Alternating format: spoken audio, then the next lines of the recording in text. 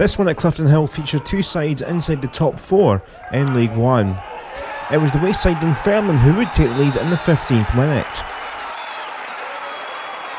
Andy Geggan's header bundled its way over the line eventually from a Ryan Wallace corner.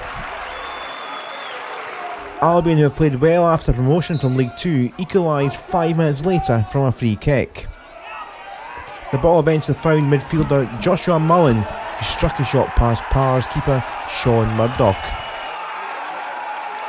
It would stay this way, Albion sit in 4th place in the table while Dunfermline are in 2nd, now 9 league games unbeaten but dropping points to leaders there.